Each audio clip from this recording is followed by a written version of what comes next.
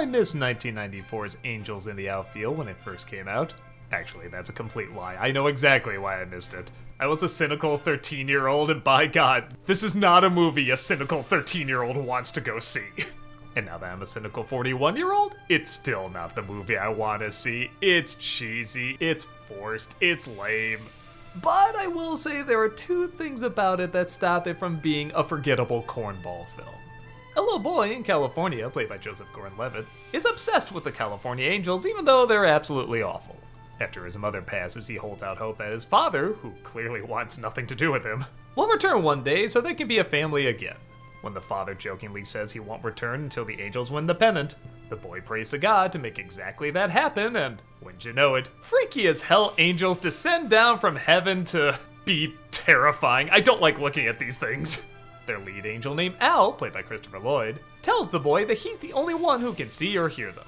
The boy eventually gets around to telling the coach, played by Danny Glover, who at first doesn't believe him, but the more games they seem to keep playing, the more he brings him closer and closer as a good luck charm, and naturally, he comes around to believing angels are helping out too.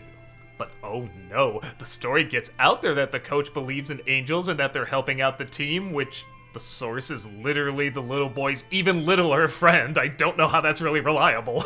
And suddenly he has to answer for this heinous crime. It might even cost him his job, which, I mean, what? How many times have you seen superstitions in sports, or people thank God, or yes, even claim there are angels helping them? This would not be that big a story.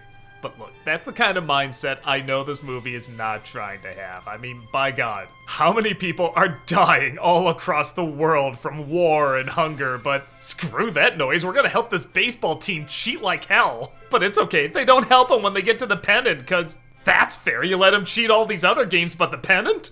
That would just be rigging the game.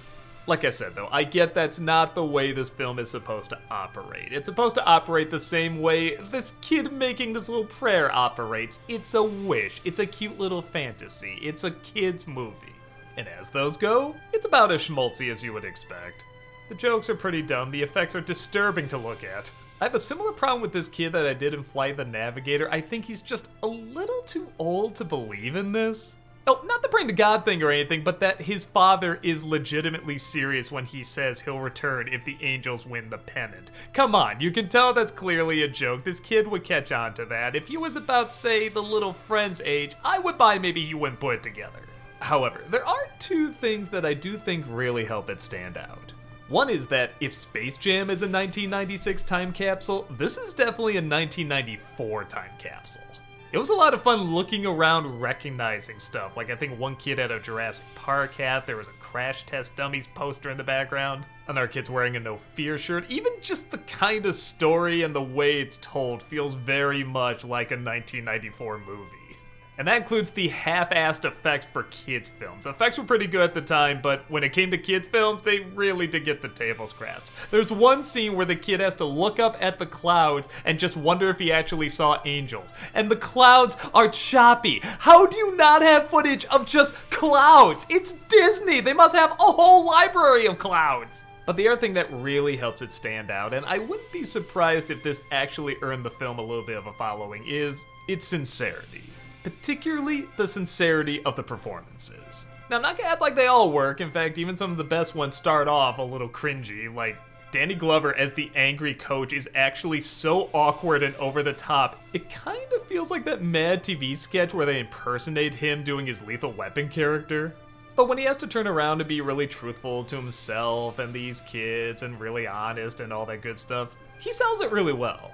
Brenda Fricker, I guess, got typecast into playing these silver hair angels. Yeah, in a film that's literally about angels, she's the one that seems the most angelic and kind. So many of the lines she has to read could have been delivered in such a more corny way, but she really does find that perfect balance. I'm really glad she got a big role in this. Tony Danza is very likable and believable as the pitcher, and they even throw in a little bit of a bittersweet ending with him, and it was a little surprising. I guess I don't want to give anything away, but it was an unexpected turn in a movie where everything is pretty predictable that I feel like could have gone even more corny given how corny the rest of the film is, but I feel like they held back enough. Just hinting at it was the perfect amount. If you've seen the movie, you know what I'm talking about.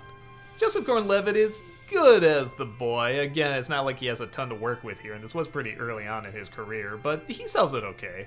Some of the other characters are a little much, like the weird assistant who just seems to be a weird assistant. I don't know why he is that way. The best friend kind of says his lines a little weird. Christopher Lloyd, I know he's trying to come across as charming, but again, with some of these effects, he comes across a little bit more like Freddy Krueger. But it is kind of cool seeing some actors before they become big stars, like Adrien Brody and Matthew McConaughey. Because of that, I can see somebody growing up with this movie and enjoying it fine, but I would say it's probably a movie you have to grow up with. Or at the very least, have a memory of growing up with movies like this. For me, it's way too cheesy. It's just 100% not my thing, but I can definitely acknowledge the moments that are done well, and I really do believe the sincerity of this film is there. It just needed a better script.